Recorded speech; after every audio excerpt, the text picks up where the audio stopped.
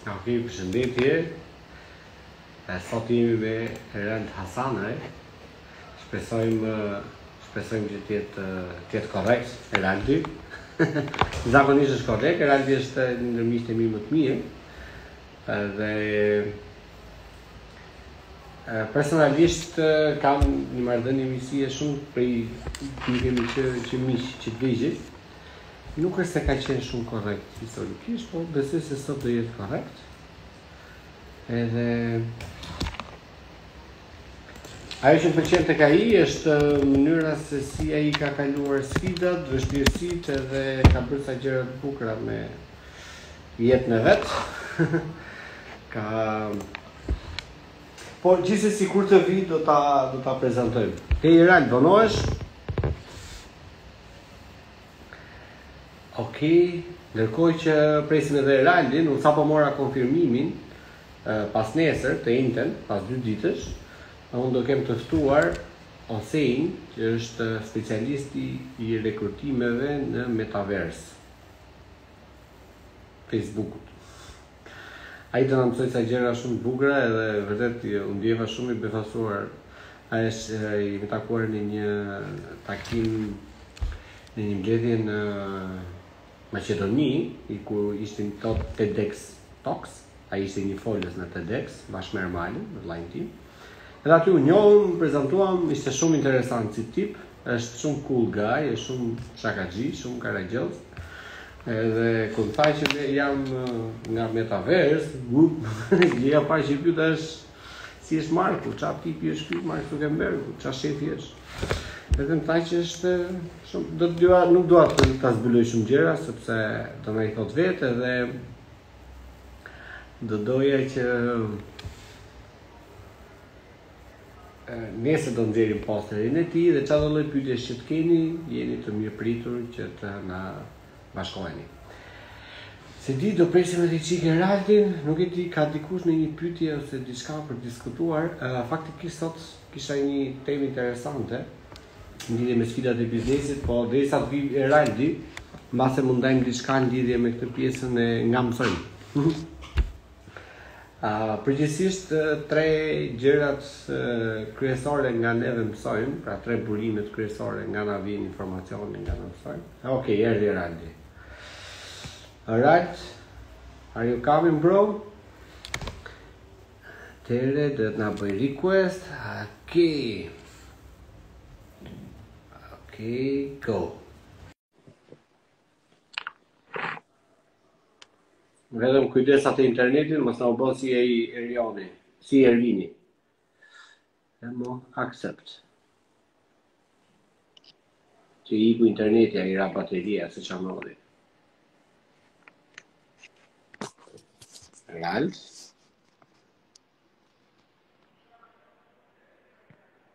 Nuk po merr. Okej, prit t'i bëj një koment në Eraldit.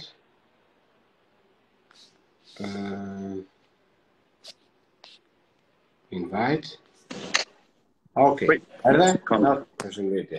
Ade mizerde. Përshëndetje, si jep. Erald Hasanaj. Da kujt që këtese, në kam shumë eksperiencë me këto gjërat, pjesa. Fondi direkt nga lokali? Po, patjetër. Po atë fondin e shil, o borin, okej, po ma tregoj që ka të fondin e shil. Po kemi mbyll sot se po kemi ndeshjen. Kush mbyll sot më? Pizë do ta bëj shumë e ide. Okej, ja, aty tek muri na lej. Prit. E pasë, bëj çik rotate kamerën. Po, ja të filloj. Është pak dialekt. Të rroç 100 vjeç, shqip punën tënde. Se ka qenë i gjyshi jot që rroj 100 vjeç. Jo, është gjyshi fakt, se gjyshi nuk ishte aq i mëshëm. Edhe morali i fabulës është të merremi vetëm hallin tonë dhe mos merremi me tjerë. Po kemi qef të merremi me hallin e tjerëve se na duket më interesante praktikisht.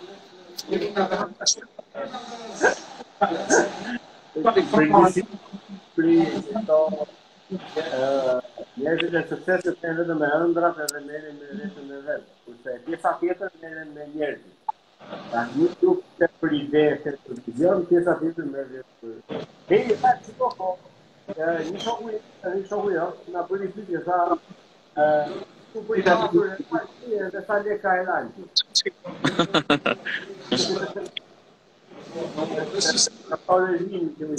Është kurioz dini me këtë legët mia. Po nuk kam mjaftueshëm, ti je sigurt. Nuk kam mjaftueshëm. Okej. Nuk kam mjaftueshëm. Shiko, unë kam prezantuar si mikun tim, shokun tim më të mirë fëmijës. Edhe ndërkohë edhe sipermarres, ke atë oborrin u çava, më kupton, gjithë njerëzit. Ke aksionet e oborrit, ke aksionet e oborrit. Okej, dëgjoj një keq po kjo, Laura. Ermir me si dëgjohesh. Po pse po tani si dëgjohesh? Edhe unë kam vështirë si dëgjoj. Po ti folë ku. Atëherë të vërtasi çik më shumë? Jo, po kam super dëgjim edhe po e përdore. Okej, tash i dëgjoj më mirë. Tash i dëgjoj më mirë. Ja një sekondë mase.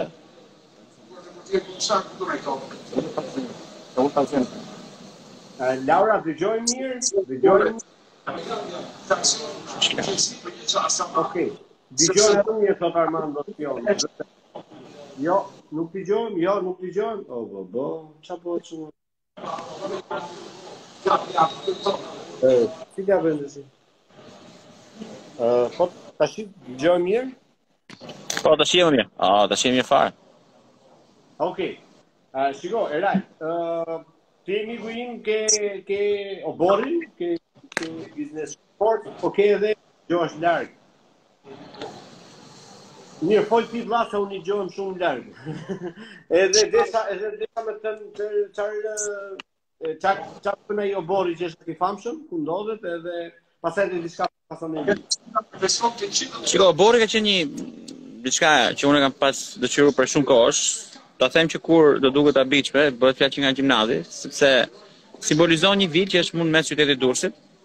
Dhe kjo vile ka një obor shumë të madh, cilën ne kemi projektuar si një lokal, po me një lloj dimensioni të caktuar, që është i përqendruar kryesisht te muzika.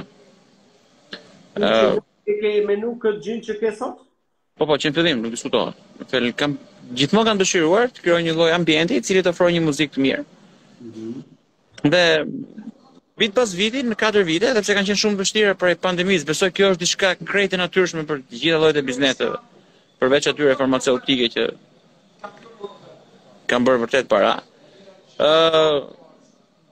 E krijova këtë lloj vendi duke dhënë disa lloj mbrëmjesh veçanta me grupe të reja. Edhe më pasi mora një eksperiencë këtu, unë kalum tek grupe më të mëdha. Për shembull si vjet, ne kemi pas ftuar Eugen Bushpepën, Marcela Rrugaj, Ende me Stefin, Rit Folkun, Rit Folkun ishte shumë e veçantë, i bëra bashk, domethënë diçka që ishte pamundur, provova gjitha mënyrat, doti më solli fatin der dhe i bëra më të fundit ata. Ajo Rit Folkun ishte me vërtet shumë interesante, nga që ata dy ishin shumë vështirë të bënin bashk. Kam pyetur aty disa herë, domethënë nëse mund të ndihmosh të bëjmë bashkë etj.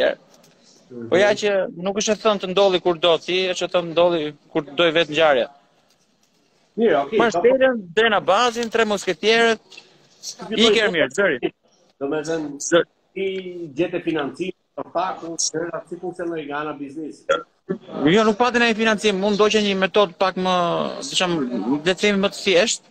Nuk doja të imponoja konsumin e pijeve të forta me shishe, me gjëra, sepse doja që të ishin pranishëm si publik të gjithë njerëzit të mundshëm mbas buxhetit që kishin. Pra vetëm ata që mundeshin të përballonin një pije të shtrenjtë, por ata që kishin qejf vetëm dëgjonin muzikë. Nuk e kam kriju këtë problem, është kriju një ambient shumë i bukur familjar. Me njerëz, domethënë, me rrënjë në qytetin e Durrësit. Është e bukur është sa që organizoheshin festat, kaloj gjysore vetëm duhet taku me njëri tjetrin. Edhe më thonin dhe shpesh klientët që ç'na bëre, na mblodhet gjithë këtu. Se kishin kopa ta ku njonin, kopa ta ku tjetrin. Se kur ngjes tu brenda nuk kish shpëton dot pastaj. Do i futesh gjithë. Po ti ke punë. Urdhë? Ti ke mund në qendër të Durrësit. Ne jemi mund qendër përballë prefekturës, në krah bashkisë dhe pallat kulturës. Unë kam kriju me podium, me 2 shkallë, që të krijoj den e stadiumit, në mënyrë që gjithë njerëzit janë pranishëm ta shijojnë njësoj nga çdo pozicion. Tu brenda është në bashki besoj, të njofësh kryetarin e bashkisë. ka mundësi. E ka një qendër. E njohëm nga rrethana tjera lokali. Si ndodhi pikërisht të bori? O bori? Ishte një okazion, ishte një rast, mos e di. Jo, ishte një rasti që lindi fare, domethënë në mënyrë spontane. Unë jam kam qenë besoj që gjërat që bëhen me spontanitet. Sepse gjërat që bëhen me spontanitet janë ato që kanë një thelb të mirë, domethënë. Edhe e nisi faktikisht një afërmi imi bashkë me një ortak. Ky nuk është vetëm një lokal. Vilën e kemi shfrytzuar si hostel. Pra jo hotel, hostel, kur vinë njerëz që paguajnë vetëm shtratin. Edhe janë vetë përbën një aktivitet goxha interesante fitim prurës, i cili menaxhohet lehtëshëm. Dhe ka një klientelë ekskluzivisht të huaj. Ne punojmë vetëm me klientë huaj. Janë këta personat që bëjnë për shembull itinerarin e rrugës së Knatja. Dhe gjithmonë vinë këtu, kalojnë nëpër Kroaci, Hungari, këto vende të tjera, ka një itinerar të përcaktuar. Gjatë verës punojmë zakonisht shumë. Durrës është një qytet i bukur që ka shumë për të ofruar, edhe pse nuk jemi shumë mirë të reklamuar, domethënë në këto faqet online. Po mirë, këta kanë vetëm qëllim turizmi, vetëm të ecin, vetëm të shohin vende, vetëm të shohin. Zakonisht 2-3 ditë ndalen. Përveç se ka ndonjë çift që preferon të rri çik më gjatë, sepse kalon frekuenton plazhet edhe ambientet e tjera. Se Durrësi ka plazhe shumë të bukura përveç plazheve të përgjithshme. Nga zona e Kallmit, Surrilave janë shumë të lezetshme. Se po bëj dhe reklamën e Durrës tash. Po një gjë që bëhet edhe kështu që merr vullnetar aty te hosteli që punojnë. Po, është një strukturë, është një platformë që ekziston, është platformë online e cila ti aplikon si hostel dhe ofron vende si vullnetar. Vin njerëz që zakonisht rrin periudha të gjata kohore, mbi 2 javë. I ke pasur nga 2 javë deri në 6 muaj. Wow. Ata kanë të fjeturën dhe mëngjesin e kanë falas, i afrohet nga shtëpia. Pra ne hostim, i mikpresin, të në Shqipë. Dhe ata e shkëmbejnë këtë me 4 orë turn, 5 ditë në javë. Turni mund të jetë ose recepcion, ose pastrim, ose mirëmbajtje, ose varet çfarë lloj. Ke pas edhe kuzhinier? Urdo? Ke pas edhe kuzhinier duket? Një kuzhinier kolumbian. Një kuzhinier ruse. Kemi edhe kështu. Piktora kemi pas. Edhe artistësh. Po nga i keni kryesisht ato turistët? Ka të mërësisht shumë nga Britania e Madhe, duke përfshi Skocinë, Irlandën dhe Angli. Po, ka jetë zakonisht shumë. Vendet nordike, Gjermania, Austria. Dhe nga Amerikë Latine kemi pas vitet e shfunit. Kili, Argentina pa fund. Dhe Brazil. Kemi pas dhe grupe këngëtarësh, shpesher kanë performuar këtu tek lokali. Bërë muzikë samba, muzikë të ndryshme, edhe muzikë tjera, alternative. Interesante, shumë mirë, po çfarë bën oporin suksesshëm, domethënë nga këto lokale të tjera? Me të thënë drejtën, unë, duke qenë se Durrësi është i mbushur me lokale, çdo qytet shqipërisht është i mbushur me lokale, që ofrojnë çfarëdo gjëje. Unë nuk u fokusova ke kulinaria apo ke produktet e barit apo koktejl e tjerë. Thashë të ofroj diçka me fokus te muzika. Dhe ne gjatë gjithë verës kemi bërë 5 ditë në javë muzikë. Bërë në 2 ditë pushim. Gjatë javës kishim grupe më të vogla, në muzikë më të lehtë, dhe një ditë në javë kemi një grup të madh, të ftuar, që i përmendëm fillim bashkë. Super. Okej, po duhet të ke aktivitet. Urdo? A ke biznes tjetër? Ke biznes tjetër?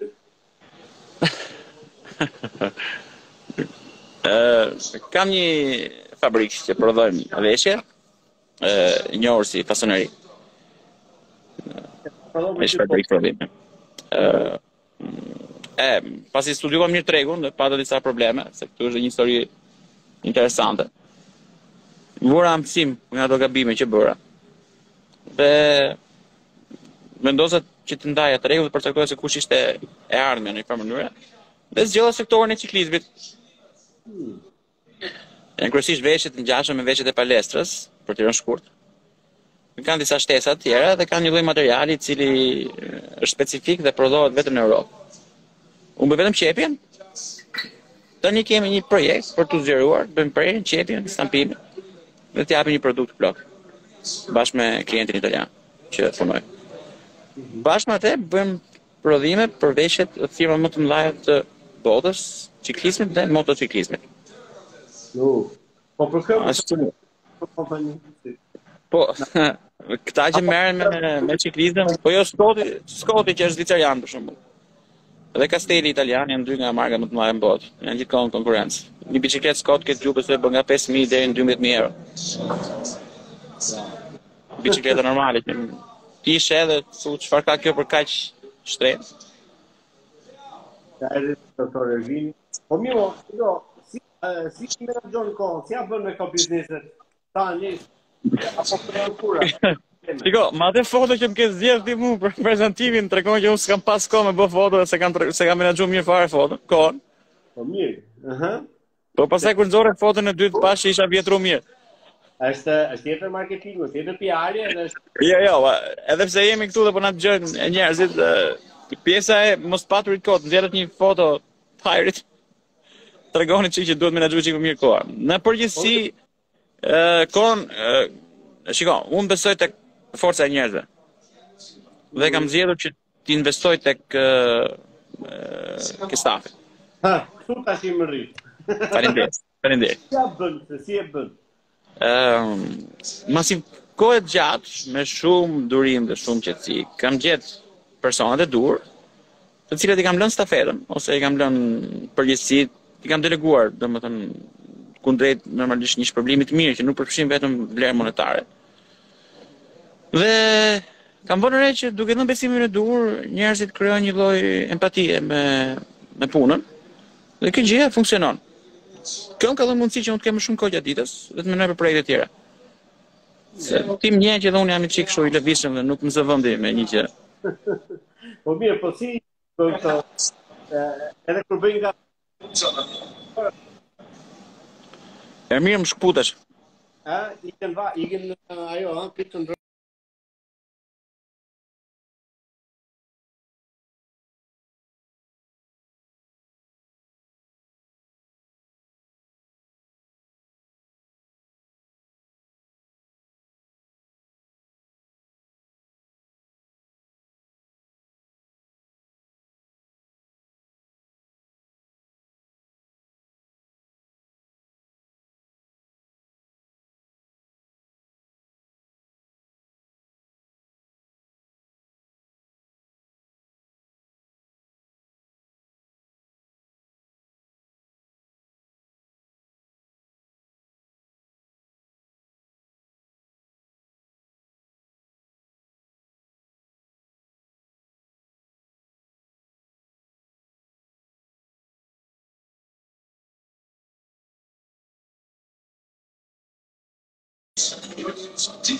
Mirë se u ktheve. A më dëgjon? Jo, tash janë rregull. Po. Okej, perfekt. Ali, ideja është të bëj kapitën, të bëj aktor, po të bëj nga filmi.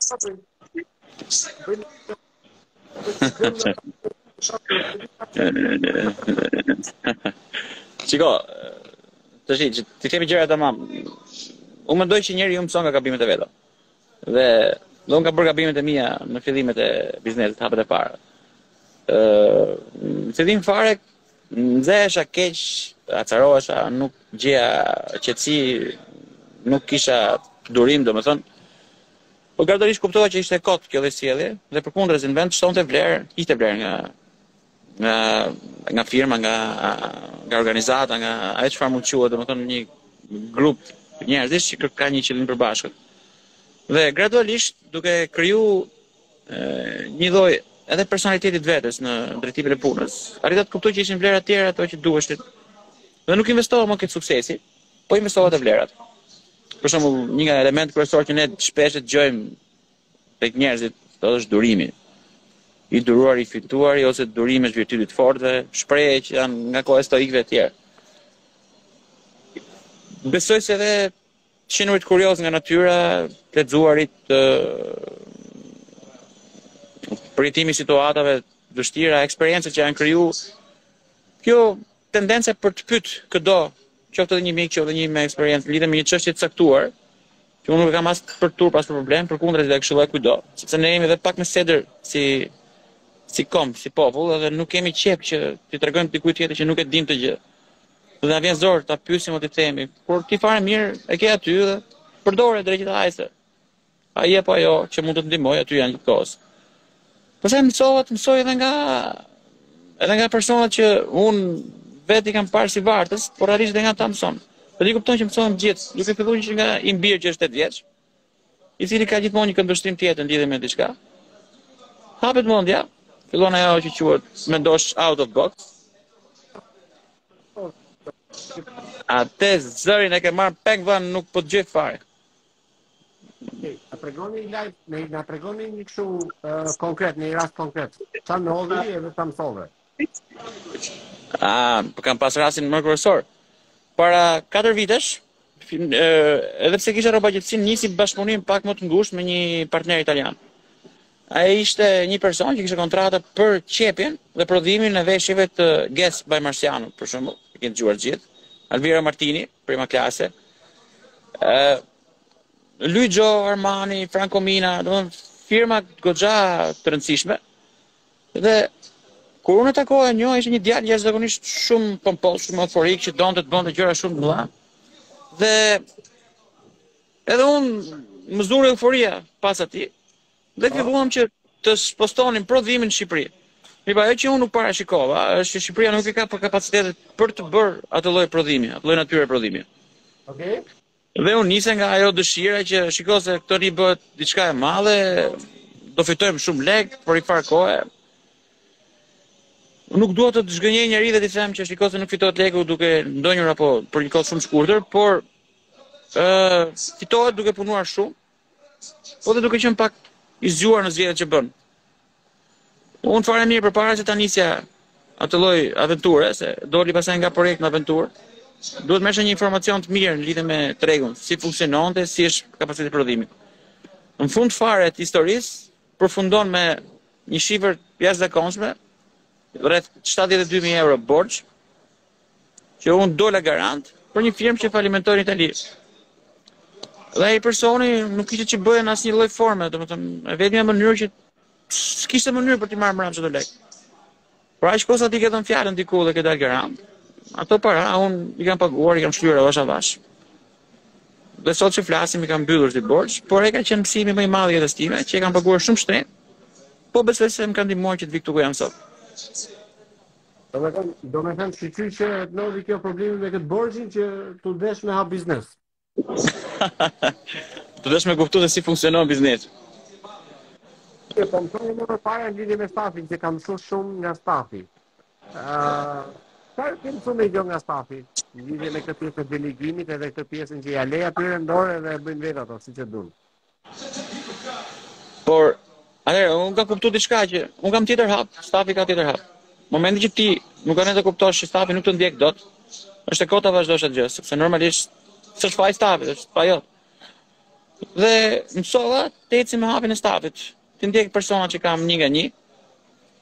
Jo vetëm që ula hapin, po zbrit edhe me këmbë tonë për të themi. Patjetër. Dhe gradualisht kuptova se çfarë donin njerëzit. Fillimisht kur unë kam filluar aktivitetin e rrobagjepsisë, kemi qenë rreth 30 persona. Sot jemi 2 repartë me 130 persona. Edhe ime koma në rritje. Kemi dhe një projekt interesant investimi dhe disa forma propozimesh tjera. Tani bëhet shumë e vështirë që ti ndjekësh një nga një, po tani delegohen detyrat dhe përcaktohet struktura. Më thonin gjithmonë që 30-40 veta mund të menaxhosh shumë mirë, po shkojmë mbi 50 veta rrobagjepsia nuk e menaxhon dot. Më tuka që vështirë, përkundër është shumë e lehtë. Ndava punën në struktura të caktuara. Çdo strukturë përcaktova një përgjegjës dhe komunikoj vetëm me përgjegjësit. Përgjegjësit i zgjodhet sipas disa karakteristikave të cilën unë çmoja të përshtatshëm për rolin që kishin. Besoj se kam goditur, sepse i studiova, nuk është se i bëra më short. Të marrin njerëzor. Nuk po të ndje... Ermir, ti kën zori vlla. More një kështu, hape një departament për burimet njerëzore që të rekrutonte stafin e duhur. Këtë bëre apo thjesht ti zgjodhe stafin e duhur vetë, zgjodhe vetë talentët? Jo, në fillim kur unë zgjodha stafin, ne ishim pak staf, domethënë. Tek stafi që kisha, provova të merrja nga jashtë. Më kupton? Po ishte shumë e vështirë që një person i cili vjen nga jashtë, i cili nuk e njeh ambientin e punës brenda, ju duhet shumë kohë të përshtatet dhe përkundrazi, vetëm që nuk përshtatet, po mund të krijojë edhe efekt rokat, pra efekt kundërt. Sepse njerëzit ecin me ato teoritë e veta. Ndërkohë duhet përqafoj, gjë e parë duhet përqafoj frymën apo filozofinë që ne kemi në firmën tonë. Më pas bëra një bashkëpunim me, domethënë zgjerova dhe mora tim vlla, që është ekspert në fushë, bëm një lloj marrëveshje me njëri tjetrin dhe ndam detyrat. Ai do merret me një set detyrash të caktuara, unë do merresh me një set detyra të caktuar. Ndava strukturat e përcaktuara, për shembull krijova një repart mekaniku, krijova repart kontrolli, repart dizajni, repart i gjitha.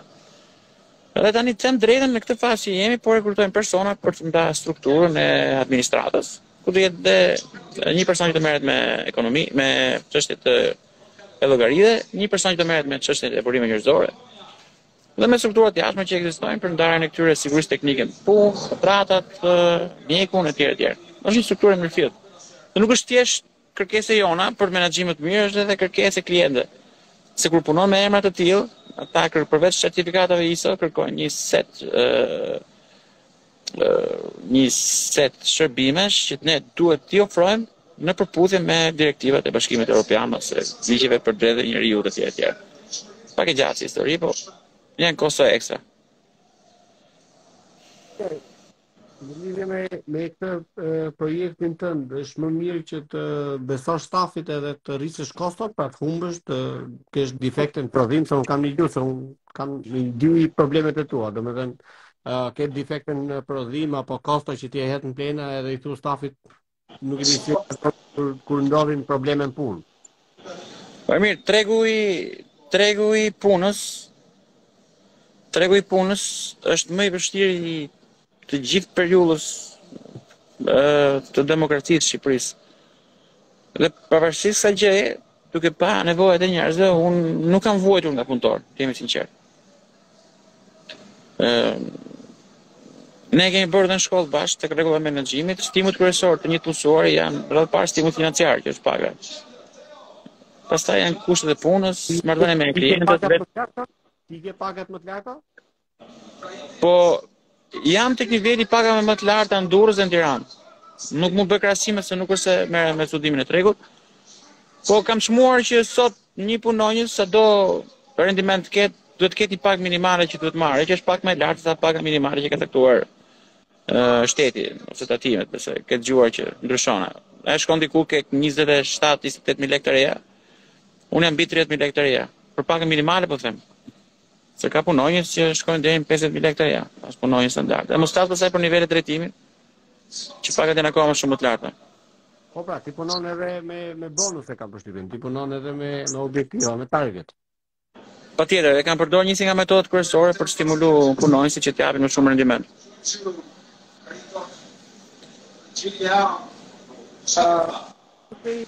Do të përveç i problemit në biznesit e pasur që të çoj grope dhe të futin në një dëm shumë të madh, në një borxh shumë të madh. Cili ka qenë problemi tjetër më i madh që ke pasur tek pjesa e menaxhimit të punës, pra tek pjesa e biznesit që shiko, ti ishe bërë portia edhe nuk arriti do ta bëje në kohë, apo ku di unë, në një gjë kështu, në një sfidë të madhe të biznesit, do të thënë një problem kështu. Ermir, më shkëputesh, nuk po të ndjek dot. Qa problemesh të tjera kam zëri thash, zëri që më problem. Duhet ta çojmë deri në fund këtë intervistën që shikohet, ta çojmë në WhatsApp. Jam dot në WhatsApp. Ma bëj edhe një pyetje tutem. Cili është problemi që ke pasur më i madh në punë, në lidhje me klientin, edhe si ke reaguar?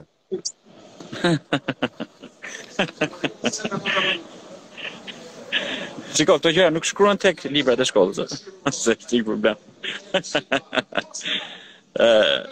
Ne duam të dimë se si menaxhohet vështirësia ose kështu të sukses. Jo, unë kam pasur një jetë që kam pas një jetë shumë dinamike.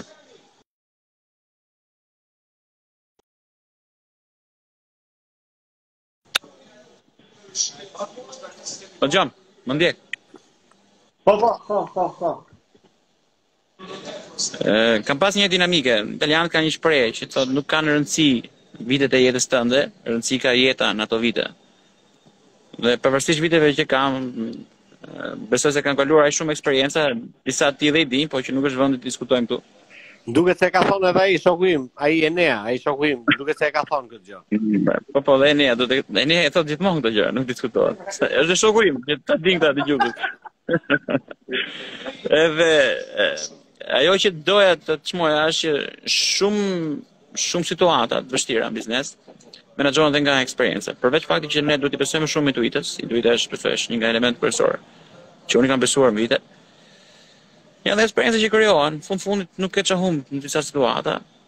Dhe të shkosh all in. Në situata të tjera pastaj do të detyrohesh që të jesh më fleksibël, më elastik dhe të përcaktosh se çfarë duhet bësh domethënë. Kam pas një rast me një klient i cili negocium një çmim lidhe me prodhimin e një sasie të caktuar. Dhe e nuhata që në fillim që nuk do qëndronte korrekt marrëveshjes, edhe pse e kishim me shkrim me kontratë me të gjitha. Dhe më bëri një surprizë të këndshme në fund fare dhe i thash, shiko se ne nuk e kemi lënë kështu. Edhe po unë nuk e dija etj. I thash, më duhet një vendim i joti për pak minuta, sepse unë vetëm që nuk e nis punën, po këtë punën nuk kam as vend ta mbaj këtu në ambientet e mia. Edhe po deshe mos e bë. Mendova. Aty rreth ke puna ime kanë ca kështu kazane plenash. I bëra një 3-4 foto. E thash, në qoftë se nuk merr një vendim tani shpejt. Bashkë me kazanet do kesh edhe gjithë mallin tënd tash. Dhe nuk më intereson fare se s'kam asnjë detyrim kontraktual për ta mbajtur mallin këtu. Ose merr aty ke plenat ta mbledhin nuk e di kush, edhe të shkon gjithë mallit, ose unë do marr çmimin që ne kemi kontraktuar bashkë. Po për sa mall, sa lek bësh të mall, sa lek mall bësh të fjalë? Dera malli shkonte 140.000 euro. Dhe nuk kalon 40 sekonda domethënë dhe direkt tha, okay, vazhdo thonë. Nuk diskutohet. Shiko, çera parë dhe fundit që jam detyruar me marr një vendim tillë që është pak drastik. Nuk është çështje krenarie, është çështje të treguarit të vendit, se shpesh herë ne me këtë dashamirësinë apo qetësinë tonë merret shumë ose pothuajse gjithmonë si ndopsi. Problemi është që kur tregojmë dhëmbët, pastaj njeriu duhet të ketë karakter, nuk duhet të rriqet nga ajo që ka vendosur. Dhe është një nga rregullat që ne kemi jo vetëm në jetë, po zbatohet edhe në biznes. Dhe unë do të them edhe gjë tjetër. Domethënë jam shumë i bindur sepse e kam parë tregun që ka rrobaqësi shumë të mira se unë. Jo më të suksesshme, shumë të mira. Që kanë vite që punojnë, që bëjnë gjëra jashtëzakonisht shumë të bukura, flasim nivel Versace, nivel Armani, nivel Burberry. Por të paktën në nivel rritje apo koeficient rritje vjetor, jemi kanë qenë më i lartë dhe kanë vënë re që njerëzit investohen më shumë tek marrëdhënia personale që krijojnë me njëri tjetrin, sesa tek eficiencja e punës. Unë sa herë që ndodh një gabim tek puna ime, jo vetëm që pranoj gabimin, po jam gjithmonë i gatshëm të bashkëpunoj, qoftë edhe duke paguar koston e ndërheqjes gabimit, qoftë edhe duke pranuar faktin që shikoj se unë bëra këtë gabimin, si mund ta bëjmë që ta nxjerrim dhe mos them që 90% të rasteve nuk kam paguar asnjë gjë, kam gjetur gjithmonë dashamirësinë e klientit. Dhe nëse sot ka shumë konkurrent të mi që nuk kanë punë, unë nuk di ka kthej kokën sepse më zon gjithmonë një klient thotë do ma bësh këtë, do ma bësh këtë, do ma bësh atë. Dhe domethënë është mësimi që ti nxjerr se investimi tek vlerat të sjell suksesin. Nëse nuk ke ato vlera është pamundur të kërkosh suksesin. Nuk vjen kot suksesi. Për mua suksesi është pasojë. Boni gol aty çau, boni gol aty? Po, se unë jam milanist dhe hongri gol Milan, kështu që. Ishte njëri nga Gjirofarmi ishte me Milanin edhe Gjinofe i shkëti. Me vjet mërzit. Erald, po çfarë sfidat ka biznesi sot? Çfarë sfidat ka biznesi sot? Ato që kam unë në llojin apo në kategorinë në sektorin e biznesit tim përveç problemet me punëtorin, me stafin. Ai është problemi më i madh që kam aktualisht. tjerët i kam zgjidhur, sepse kam ndërtuar kontrata shumë të mira me bizneset dhe nuk më ka asnjë klient, asnjë cent borxh. Janë super korrekt. Unë si kam borxh asnjë furnitori punonjësi. Mendoj se një nga masat e suksesit është fakti që ne arrijmë të gjerojmë dhe hyrjet dhe daljet, pra qoftë edhe pagesat që marrim për punën që bëjmë, qoftë edhe pagesat që bëjmë për të shpërbyer punonjësit, furnitorët apo taksat e gjitha të tjera. Dhe kjo gjë na ka ndihmuar zakonisht shumë për të qenë jetë gjatë në treg. Viti 6 tani. Po vim në vitin 7 që kemi rrobaqësinë. Dhe viti 4 me oborin dhe me hostelin. Duke llogarit që kemi kaluar 2 vite të tmerrshme pandemie, besoj i ke ndier edhe ti në aktivitetet e tua. Jo, po mikon shumë edhe kjo puna e prodhimit në botë, Ukraina, Jo, unë tek prodhimi kam pas edhe një fat mall sepse gjatë kohës që erdhi pandemia, aty është një histori e lezetshme. Unë bëra një xhiro me klientë që kisha. Isha një staf të vogël, nuk kisha filluar akoma këtë situatë që jam tani. Dhe thash, shnosh, nuk e ç'a bën. Në këtë moment shkoj ku si të shkoj, kemi shnedin, si shtemi dhe ne bashkë kur takohemi. Dhe personi që kisha më pak gjasa më ndihmonte, që është një zonjë e nderuar që unë bashkëpunoj jashtëzakonisht shumë, më merr në telefon pikërisht 10 minuta para se ta merja dhe unë. Dhe më thotë, Erald, ke hapësirë për të bërë një punë? Hapësirë the, por ne po mbyllemi, s'kemi punë. Dhe më dha një kontratë për prodhimin e maskave të tekstilit, jo maska. Ta kam treguar besoj si histori. Po kam shitur maskat e tuaja. Po faleminderit. Dhe ishin shumë interesante sepse çmimi që ofroi zonja ishte nga ato çmimet që ishin goxha fitimprurse. Unë më ta kalu 2-3 muaj shumë të mira, që ishin muajt më të vështirë të mundshëm për gjithë botën. Unë punova jashtëzakonisht shumë mirë, edhe i përballova jashtëzakonisht shumë mirë, dhe hodha bazat, pra interesant se si del nga hiri, domethënë puna suksesi prodhohet, si legjenda e Feniksit, digjet nga hiri i rin. Aty ku ne ishim të mbyllur, falimentuar, të përfunduar, domethënë, aty shpërtheu gjithçka. Dhe më pas, pjesa tjetër është histori. Mirë, okay. Se kanë qenë ato maska që ishin moderne, se i di unë, i kam çuar dhe në për ca klientë. Po mirë, ti që unë i kam qef detajet, nuk i fal. I kishte me ngjyra, i kishte me dizajne. Me lajle lule. Me lule. Po mirë, shumë mirë, po cili është vizioni për biznesin? Si do vazhdoj? Atëherë, ne po piqemi të krijojmë që transferojmë. Sot bëjmë vetëm qepjen. Nesër, bashkë me klientin, po bëjmë një bashkëpunim, është një projekt goxha ambicioz, që mos të bëjmë vetëm qepjen, por si të copën nga jashtë, të transformojmë plotësisht në Shqipëri. Që të jetë një produkt made in Albania, pra totalisht i prodhuar në Shqipëri. Është shumë i vështirë për të realizuar, ka shumë kosto, ka shumë probleme. Kemi zgjeruar aktivitetet, stafin, kemi marrë 2 ambiente të tjera me qira.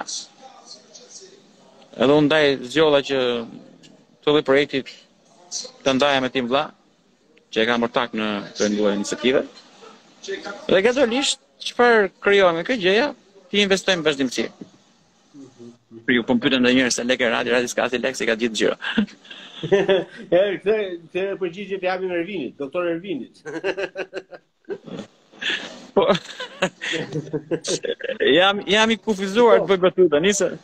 Shiko, kur flasim për këtë projektin, për vizionin, nuk duam shifra, por duam pak sa veta staf mendon që të punëson. Shiko, nuk është cilësia e stafit, është cilësia e stafit. Se nga staf punonjësish, janë kryesisht punonjës të profesionit të qepjes, kalon në punonjës të profesionit të inxhinierisë tekstile, të dizajnit, të stilimit, dhe kërkohet staf të cilët janë me arsim të lartë, specializuar, të cilët do trajnohen dhe jashtë. Dhe ne kemi filluar tashmë me një pjesë stafit që i çojmë te klientët tanë në Itali, në Zvicër, në Francë, për të bërë trajnime nga një ditë deri në një javë. Ato shkojnë tek vendi, shikojnë, studiojnë.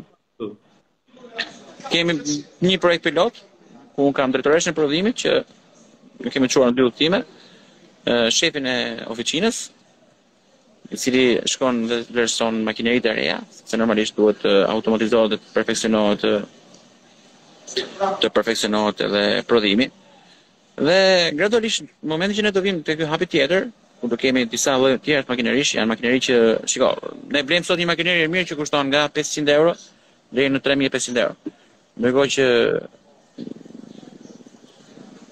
një makineri prerje apo një kalandër që ne e përdorim kushton nga 80.000 euro në 350.000 euro. Edhe të tjerë do jenë 5-6, po. Po që ka goxha investim, besoj duhet të keni edhe bank partnere se dhe zbon do. Patjetër, klientët në Itali po bashkëpunon ngushtisht me Intezën në Itali. Kam këtë gjë që jemi all in, nuk ka më kthim bravo. All in. Okej. Si ai shokullin Niku. Niku është shokullin, është all in. Është kampionaj. Mirë, Erald, na kënaqe, domethënë edhe këto projektet e mëdha bëhen këtu në Shqipëri edhe ka goxha interes. Po për stafin si e ke menu, do marrësh nga Azerbajxhani, nga Tajlanda, si do e bësh? Po Ermir, unë nuk dua të zhgënjej njerëzit, se tu dëgjon shpesh herë njerëzit thonë që shikose nuk punohet me shqiptarët, nuk bëhet me këtë, nuk bëhet me atë. Duhet investu ke stafi.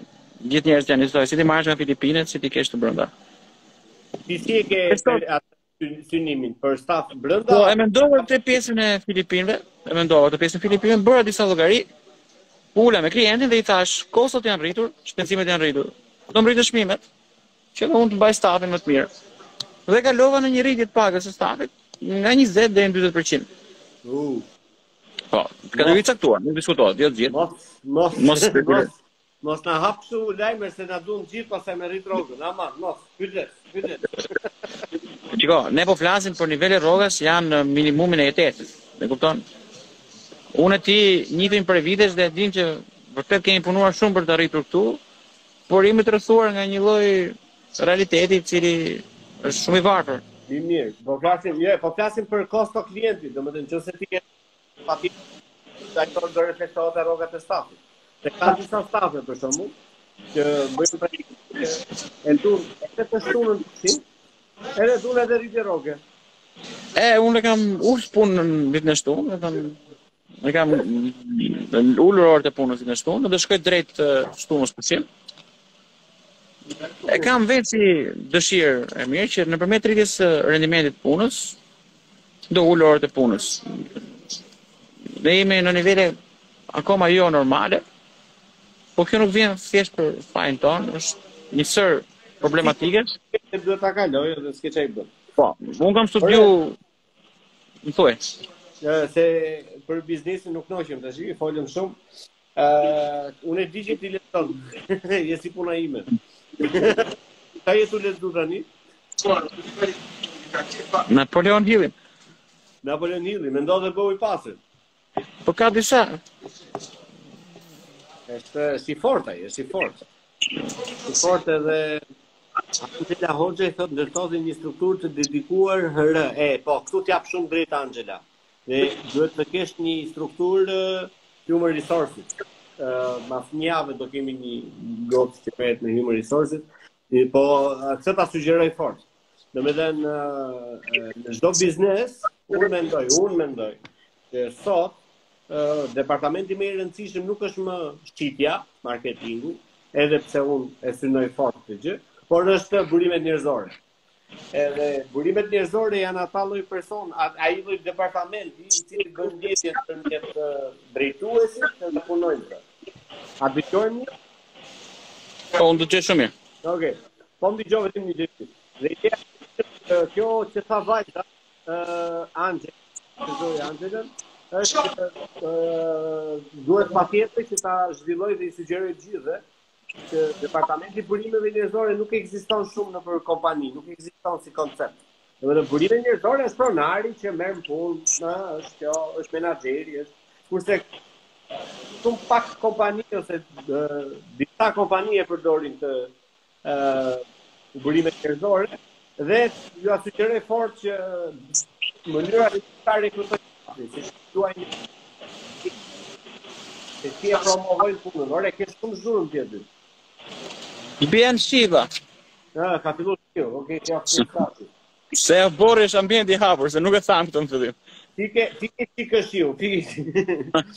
Dhe ideja është që në momentin që ti krijon mundësi për promovim stafi, edhe kupton ato emocionet e stafit edhe ato, kjo është jetëgjatësi dhe ti do të investosh te stafi, duhet fillosh nga burimet njerëzore. Besoj duhet ta kesh ose je duke e bërë, por që me që e përmendi Angela e përgëzoj goxha. Patjetër, edhe me shef kuadri, me gjitha. Mirë pra, okay, shefi kuadri, ne themi kështu, human resources. Me që pas 2 ditësh të njëjtën, kam atë dritorin e burimeve njerëzore në Metaverse të Mark Zuckerbergut. E kam këtu live në Instagram. Që e interesante. Shumë karagjos, vetëm do e një gjosh, do shkrije specialisht, shumë karagjos dhe shumë gallar. Edhe jam shumë kurios të di se si i rekrutojnë ata stafin atje.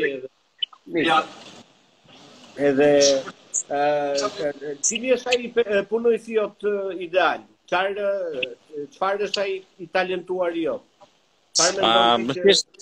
Edhe thjesht fare që t'ja lejet e gjën për të bërë dhe mos ta pyes më si e bëri se bëri. Po. Edhe mos të thotë unë mendova. Duhet unë në momentin që gjej një person i cili e lexon ato që dua dhe merr përsipër dhe iniciativën dhe guximin për të bërë gjërat me idetë e veta, për mua është i vlerësuar në shoqëri. Në organizatë, domethënë, merr si duash. Dhe fatmirësisht un kam 2-3 persona të tjerë. Dhe po përgatis 2-3 tjerë. Sepse ne nuk mund të quhemi biznesmen, kur kemi një aktivitet, të cilët i rrin nga koka nga mjet deri në darkë. Biznesmeni është ai që investon në një strukturë, e ndërton, e rrit, dhe bën që të ecë me këmbë të veta. Dhe kjo të jep mundësi që të investosh diku tjetër. Do të bëm pak serioz mohabedin. Kë ke thënë ta mund si ai shoku im, si Endi. Patjetër. Edhe ai është shoku im. Edhe shoku im. Po janë pyetje $1 milion që këto, nuk marron ndonjëherë struktura, nuk marron. Jo, unë e them nga eksperiencë, nuk po flas nga pjesa e studiuarit ose të bërit. Gjë kodi. Ajo çka unë mund të ofroj këtu është thjesht gjërat që unë kam përjetuar vetë. Pastaj ne të dy bashkë kemi të njëjtin arsim, kemi mësuar gjëra në shkollë, patjetër, kam pas fatin që gjërat në shkollë i kemi aplikuar edhe në jetë, në gjithë format e mundshme. Ekonomiku në është dash, domethënë. Po, mirë, filtri. Pavarësisht se trajnimet janë më të rëndësishme se sa shkolla, se varet nga profili edhe si që shtek, po është ke mindseti. Shumica nuk kanë probleme për aftësinë. Janë ta, po kanë problem mindseti. Shkotë, Shqipëria, Shkotë, ikim Gjermani gjithë. E kisha këtë debat me një djalë para ca ditësh, një çun i ri, kisha hap një dyqan lokal shumë inovator, që fus disa pije të mira dhe puro në Durrës, dhe sa ura aty po, kjo qyteta. Dhe vërtet Durrësi shumë apatik. Fatikisht unë me këtë sezon që kalova në verë nëpërmjet aktiviteteve dhe eventeve që krijova, i vërtetova që është komplet e kundërta, që nëse ti i futesh diçka, e bën me pasion, me durim, me dëshirë, me dashuri, me gjitha gjërat bashkë. Pra, fut nga një grinc, nga çdo gjë e mirë e jotja, shumë përkushtim, shumë pasion dhe shumë besim. Pra jo dëshirë, se dëshira është diçka që ti e ke duke ne tul, duke pa qiellin. Kurse besimi se po kam dëshirë të bëj këtë, po bëj pra. Kam besim për këtë, që se beson, jepi lëviz edhe bëj. Dhe unë e mora pak, më ndodhi reagim, la bisedova pak me të, domethënë diskutova, nuk debatova, dhe i tha, shiko, se edhe unë kështu e mendoj si puna jote, po vura re që nuk është kështu si thua ti. Dhe këtë e them sepse ku do ta hedhësh një person i cili ka atributet e duhura për të bërë diçka, do ta bëj. Qoftë edhe në shkretir, të ta nxjerrë ujë nga rëra. Unë të e besoj vërtet. Po, do të thënë shumica e problemeve që këta njerëz kanë ose njerëzit në përgjithësi kanë, nuk është problemi i aftësive, që di një teknikë, por di një zanat apo di një gjë. Ata e kanë mindsetin edhe Mindseti është i gabuar. Është si me thënë, unë jam atlet, vrapoj, si ajo Luiza Keka. Mirë po, hajtë më thot të bona një futboliste, nuk e di, një gjë tjetër. E të bodë, nuk e lidh dot zërin me figurën, është ajo shpreha. Edhe mindseti që njerëzit kanë është që nuk bëhet ky vend, ikin në Gjermani, edhe pastaj hapin biznese, edhe thon Safi, po si do e bësh këtë punë? Nuk të kombinojnë të dyja, dukesh jo serioz. Do të thënë, këto marrumit këto rrin këtu në Shqipëri, kurse ato të mendshmit ikin në Gjermani. No sense. Po ka lloj-lloj qëndrimesh. Mirë, Erald, ishte shumë i këndshëm, ishte shumë serioz. Më ke një orë të anë ndryshë. Si? Ha mo, hike dhe ti jo. Ja dhe ky si Ervini. Bam për herë. O Bardhi, po më e pi atë kafe më për se më marr në telefon. Okej. Hajde Eraldi. Më duket sikur dëgjoj veten në pasyrë. Bravo çuna. Ej, Anjeza, super. Përshëndetje. Sot Amerika. Ja dhe Anjeza, kemi dhe Anjeza Dymishin, fotografe e famshme, ka ikë në dash me burrin në Nitin e përshëndet aty në Hej, Erda, Radi, po thoshe, je shumë në shakaxhin në botën reale, këtu je bërë shumë serioz. Ermir, kështu jam punën, kështu jam në punë, i kam gjarë prindërve. Në tavolina pastaj kalojmë në rrethanat tjera. Çio, në fund ditës është shumë e shkurtër kjo jeta për qenë serioz gjithë kohës. Mirë, patjetër. Edhe pasuria më e madhe që besoj se unë kam pasur këto vite fundit, keni qenë dhe ju miqtë e mi, domethënë. Po pita. Veçën ti Endi dhe Enea. Po ti shishim ke pas mua vëlla, le ata dy, po shishim ke pas mua. Shiko, e ke ti pistoletën nga krau jot? Atë, çe quhet? E ke këtu nga unë, vjen s'las dot. Vjen ta tregoj për brava, Është një djalë këtu, por 15-16. Po, shiko, të shtuntë diel ai vlla bën një këtu me një event aty tek Qendra Kristal. Mendon drejtofi to, është me këtë ja dhe DJ drejt. Bravo Eraldi për frymën pozitive. Dhe do thojmë atje është dyja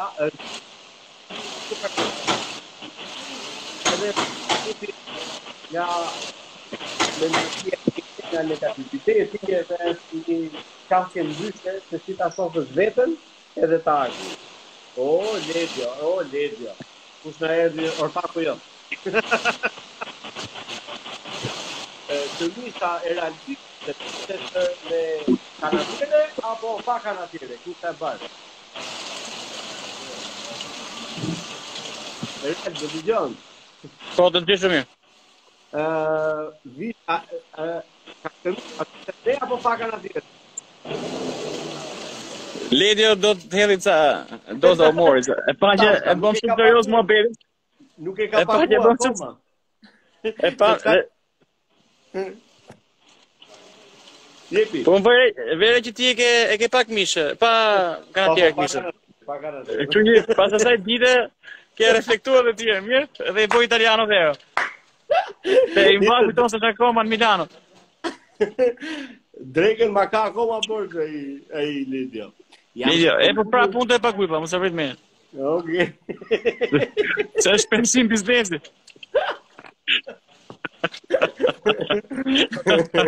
Aman se të vra shumë herë në fundit që gjelere. Më gjeshera 4 herë për dignitate, kam bo 4 herë dignitate që me bëjt. Si që thot një, unë kam lënë në biznes në Shqipëri dhe këto biseda kam përdit në Shqipëri. Po përfundimi është ai që do të bëjt diçka e bën kudo. Njëza, ai që do të bëjt diçka e bën kudo. Ai nuk do të shkoj ku të doj, dhe në fund të botës prap do ankohet, prap do qarë. Super. Faik Kapa është ai personi që na son të gjithë, jemi domethënë të vllajim, 5 dhe 15 dhe 16. Këtë fundjavë shumë djetë tek Qendra Kristal. Mirë, Ralo, na knoqe. Kemi ne kështu, ora aty do borri, ke një gjë këtë javë. Jo, jemi bërë çiksi. Po ta lejmë javës tjetër. Po çdo të gjëhet kemu ti nuk do mbish, kështu që do të them fare. Po jo më do vi, aty them minus se do vi patjetër. Me që Ramo Bedi, unë të falenderoj për këtë lloj kanali komunikimi që ke kriju dhe për mundësinë që na jep për të bashkë mësim. Jo, është një eksperiencë shumë e bukur. Edhe përgëzoj për nismën që ke marrë dhe për një iniciativën e re, sidomos për këtë trajnimet në botën e shitjes, që është një gjë që është edhe flamurtare këtu ne, po flasë çiksi këto. Po. Dhe filmave shqiptare. Se neve këtë çitën e kemi kështu, promovojmë më shumë mënyrë jetese, jo vetëm shit si lapsin, shit lapostilin e tjerë. Po kjo është më tepër kështu që edhe në jetën reale, biznesmen, për shembull, ishte doktor Ervini, ishte Luiza Gega, të gjithë juve që keni profile të ndryshme thoni po të një gjë, që suksesin ardhmes me punë dhe nuk është e thënë ndryshe. Unë të thash, unë besoj sikur po e lexojnë, kur e thon njerëzit e vërtet, duket më e vërtet, më interesante. Unë besoj se suksesin e kam konsideruar gjithmonë si një iluzion, domethënë, nuk është se jam investuar shumë këtë sukses, jam investuar tek vlerat, të thash. Sepse vlerat e duhura janë ato që garantojnë suksesin. E kupton, është thjesht një pasojë për mua. Qofse e gabuar, është mendimi im. Po kur ti kupton që ke kuptuar që njeriu që duron, që pret, që është i qetë, që punon, ti nuk e imagjinon dot sa dire kam kaluar unë duke fship lurat e rrobaqesia. Fundore, gjëra që fare të vogla, sepse të hënë do vinte klienti që ambienti punës ishte i prezantueshëm, ai ka shumë përmbajtje mbetjesh tekstile që duan pastruar si mu. Dhe kam qenë dhe vetë, domethënë, gjatë gjithë kohës kam kërkuar kamionet, kam punuar, se fundit ajo është puna ime. Nuk ma ka fal kush, se kam ndërtuar vetë.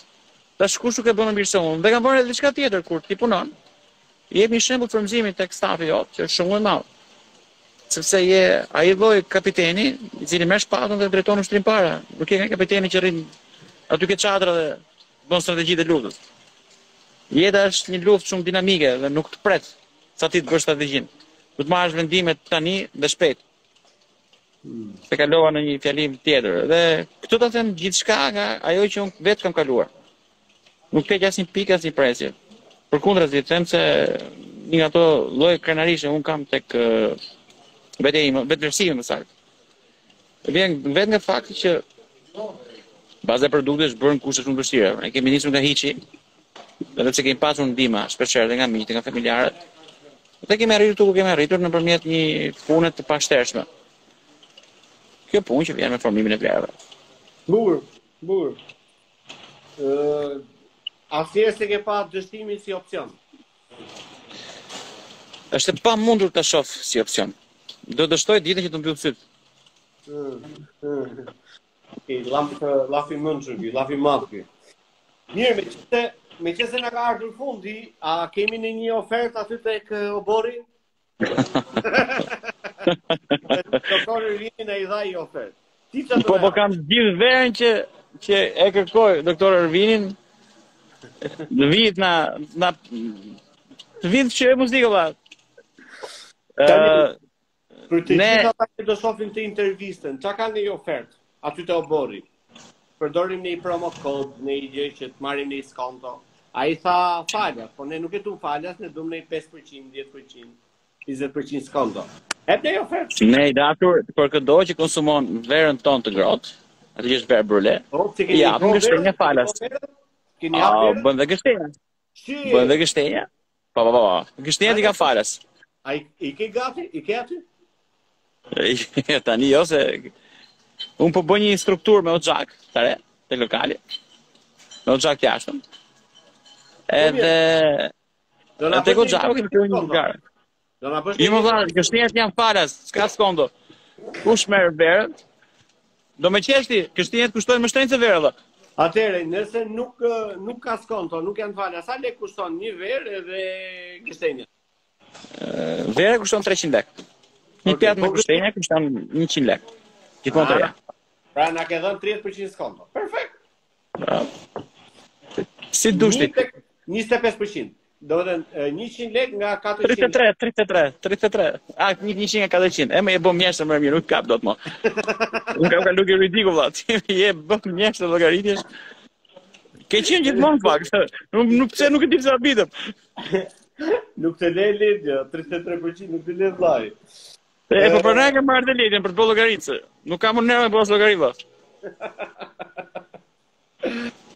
Ishte shumë i këndshëm me radio, faleminderit, ka shumë mesazhe kështu frymëzimi nga ty edhe nga gjërat. Shumë kjo video do uploadohet edhe në YouTube, edhe kushdo që do ta shikojë, mund ta shikojë edhe në YouTube, edhe kjo do ngeli edhe këtu në Instagram.